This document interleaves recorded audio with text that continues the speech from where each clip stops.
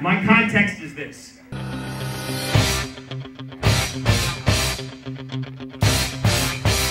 Yes, I would agree. I go to the same markets that Dr. Boll goes to. I go to the American film market, the Berlin film market, the Cannes film market. And in the last year, it has been noticeable that attendance at these markets and the deals at these markets are lower.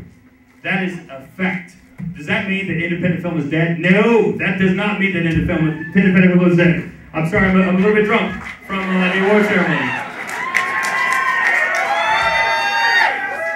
What I want to tell you is that independent film has gone through a period in time where we're going to look back in 20 years and say this was the time when independent film was fat and self-absorbed. It didn't know what the fuck it was doing. Now we are back on track. We've lost the fat out of our system. We were back. We're a lean fucking fighting machine, just like this machine right here.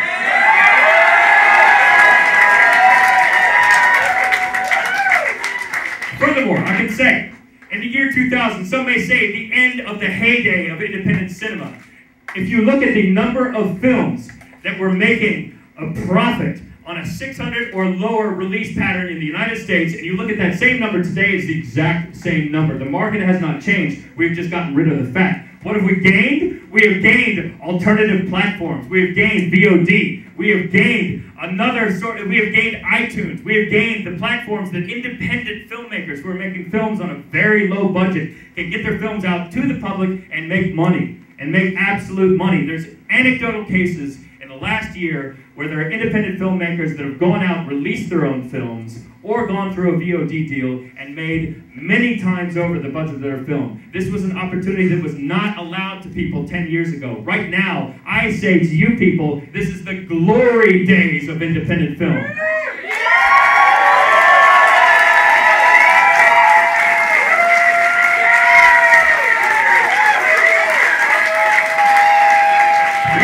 Very cusp of a very exciting time. We have 95 million television sets in the United States that have the capability of downloading VOD films. There are companies out there right now that are offering, maybe they're not offering the guarantee that we saw 5 years ago, but what they are offering now, they are offering true gross percentage deals, 25% to 50% of every dollar that comes through VOD sales back to the filmmaker. So if you're an independent filmmaker, you keep your budgets low, you maximize the tax subsidies, you take a good VOD deal, you're going to be a goddamn champion. He's got Boll in the ring, and Boll's running, Boll's running! Yeah, look, the people said like 8 years ago, like VOD will makes the DVD dissolve, and basically it actually grows, especially in UK, for example. But the reality is, like, let's say you have a movie like Blood Rain 2, for example. You get out of DVD in US under 40,000 bucks with a movie what is on all the platforms, right? So what shows you will be not the champ, you will be only like digging yourself a little higher up because you're deep in the pit.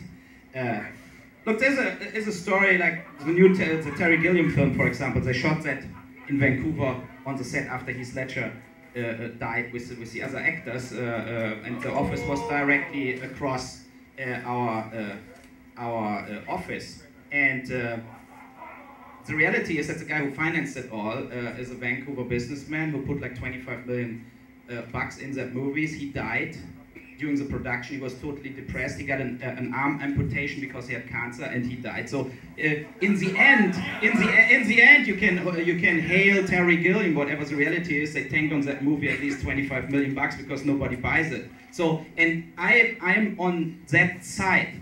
You know, I'm even if I get bashed to the ground and always Nazi good, whatever. But the reality is, that there is somebody pays. And I'm sure a lot of people who make movies here in that room, they know that somebody pays. And if you get them really the receipts, you will see that the normal independent movie produced for $1 million or $2 million will stay unsold in 90% of the territories. You know, the reality is that all the studios spending absurd amounts to get the movies out, and the independent movies are not in that circle anymore. They're just not getting that release. Of course, there are always exceptions. There are always movies out there they will make a profit. And of course, there are surprising movies they turn into being big, you know. But is Juno a surprising movie, or is it a Fox movie? You know, so there's this thing, but also totally absurd is in the press always that surprising movies are in reality like planned releases from the major studios. This has nothing to do with independent. Yeah. So so this for maybe Tim can counter this. So I'm just going to say right here, we're going to have a rebuttal from Tim, and then I'm going to allow you guys both a 30-second closing argument before Tim dies. Because I just want to hear his voice again so I can remember, and his wife is here, it's going to be sad. So Tim, your rebuttal. The first thing I want to do is define independent. We've gone into an arena here where we're talking about Juno and we're talking about Fox. To me, I love Juno, and I think Fox Searchlight is a wonderful company because they give us Gentlemen Broncos, our opening night film, of course.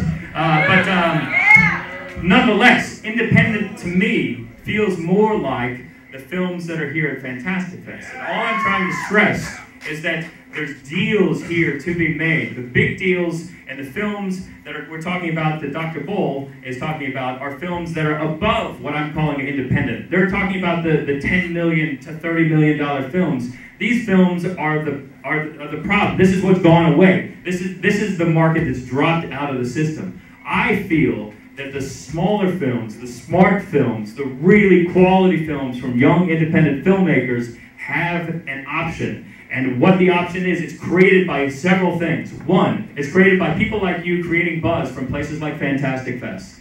You guys are creating some buzz right now that drives momentum for future VOD and DVD and online sales. The other thing that happens is the blogging community. It's also the social network community. If you are smart enough to build a genre movie, because that's the arena we're talking in right now, that has some sort of hook, that has something that gets people excited, the word is going to be spreading quickly. It's so easy right now to spread word if you have got a quality piece of entertainment. And now we're talking about VOD deals that are percentage-based. Yes, you do not get the $10 million that you have to recoup from P&A, but to me that is not independent. What independent is, you poured your heart and soul into a movie, you spent everything you had, you have an opportunity, if the movie is dope, if the movie has a great campaign, then you can get $400,000, $500,000, $600,000 out of a VOD deal. Because I personally selected Rampage for this festival.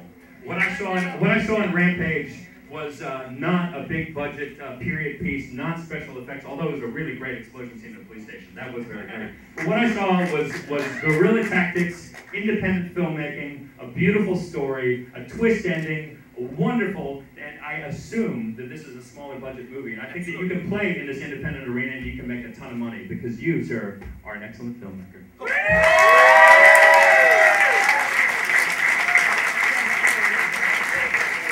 What appropriate words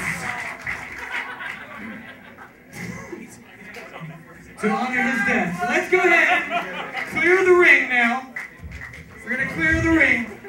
It is okay to cheer on either or both of these opponents. Don't die, Tim! We love you, Remember, he chose Rampage. I just want to point that out. But ladies and gentlemen, let's never forget, we are in America, home of the underdogs. Anything can happen.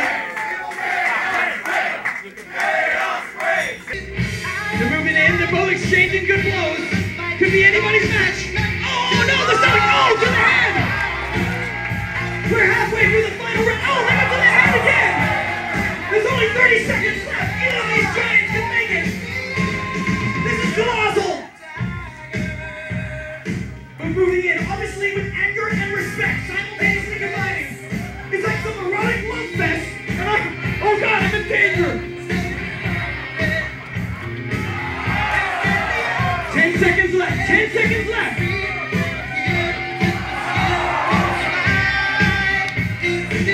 5 seconds left.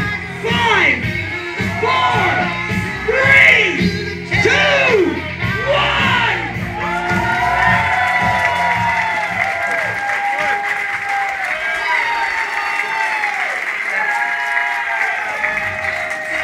Ladies and gentlemen,